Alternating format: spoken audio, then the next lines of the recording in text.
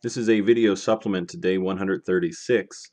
Here I will walk through two examples, an example of the law of sines and an example of law of cosines and how we can use them to solve a triangle.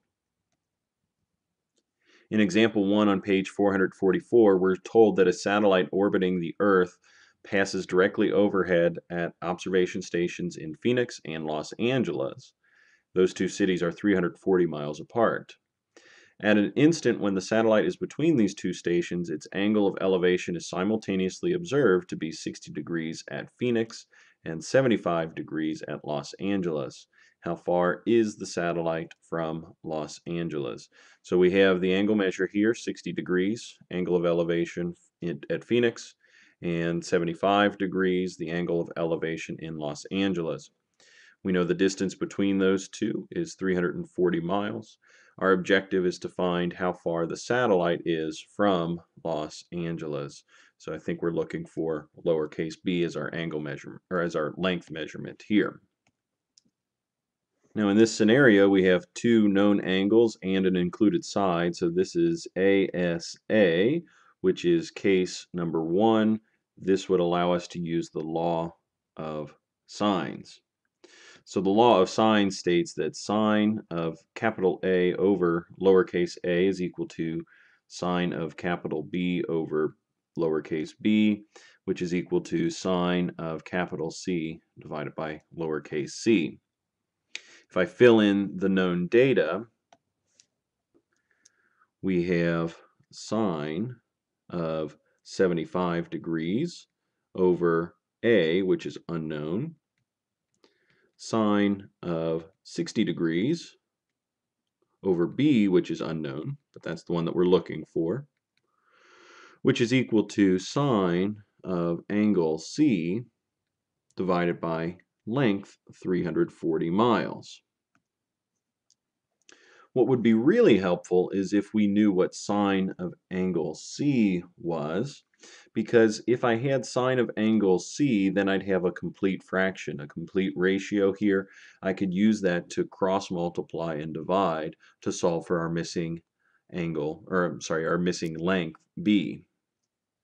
Fortunately for us, finding angle C is relatively easy to do because we know that the total angle measure for three angles in a triangle is 180 degrees. So when I subtract away 75 and I subtract away 60 degrees, that tells me exactly what the angle at point C is. And that comes out to be 45 degrees. So I'm going to change this now. Instead of reading as sine C, I'll read it as sine of 45. Now personally, I'm no longer interested in this first ratio because I have no need to calculate side length A and I no longer have a need for angle measure A. So I'll ignore that first fraction and instead look at the two remaining fractions that we have here. Sine of 60 degrees would be the y value of the coordinate of the angle measured at 60 degrees, and that y coordinate is square root 3 divided by 2. Sine of 45 degrees would be the y value of the coordinate here. That is square root 2 divided by 2. And that's going to be a fraction over 340. Now I'm running out of room here, but let's show you what we can do to set up this equation, and we can go to our calculator then to find out what b is equal to. Please remember that anytime that we have a proportion, we can cross multiply the two known values that are diagonal from one another and divide by the third to find our unknown value.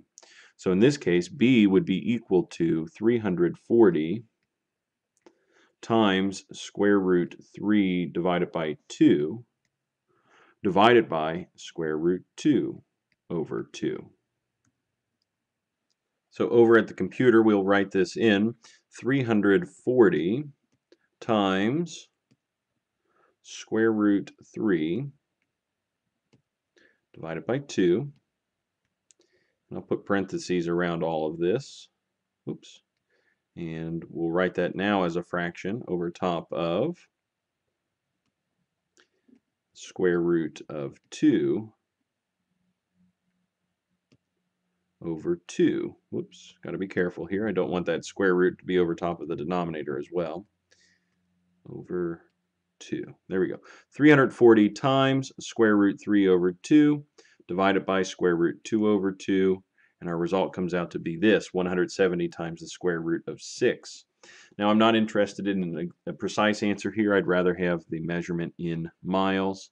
So let's go with 416.4133 miles. 416.4133 miles.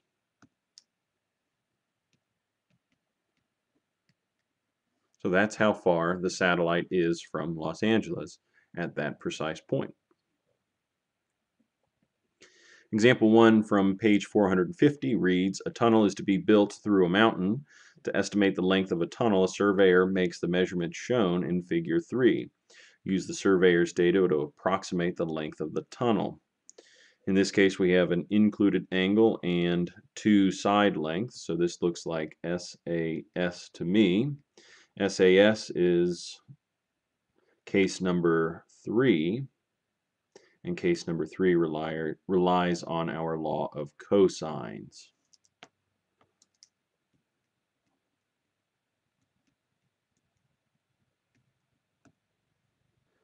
The law of cosines requires just a little bit more patience to set up. Let's first identify our side lengths. We have a lowercase a and a lowercase b because they're opposite of angle A and angle B. And what we're looking for is this side length here, this C value, the distance between A and B through the mountain. So we're looking for side length C.